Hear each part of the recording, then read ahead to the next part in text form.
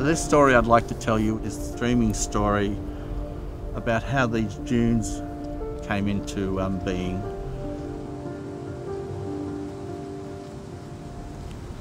A long, long time ago, the land was very flat and the bush grew next to the seashore. One day, the Worimi were out gathering their food for the day. The men were hunting the animals with their spears and their boomerangs, while the women were out picking berries and digging pippies from the wet sand. Then suddenly, Malu appeared. Malu, the storm spirit, brought with him Worimi, the wind spirit, and Garua, the sea spirit. And together they created a fierce storm that pounded the land and frightened the Worimi people.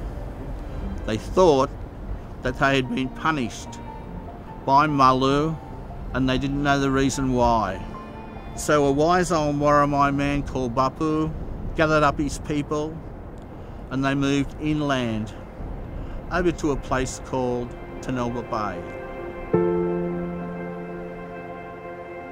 After many weeks, Jukin, the sun spirit, came out from behind the clouds, bringing warmth to the land and causing Malu to disappear. Worimi turned into a soft breeze and Garua calmed the ocean. The Worimi were happy that Malu had gone and decided to return to their camps and settle in their normal ways of living, hunting and gathering. But when they came here, everything was different.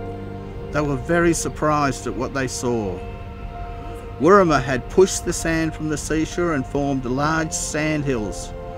The Worimi noticed that there were also freshwater lagoons between the high sand hills and the seashore. The land had changed forever. There was lagoons, there was plenty of animals, there was plenty of fish, and there was plenty of fresh water.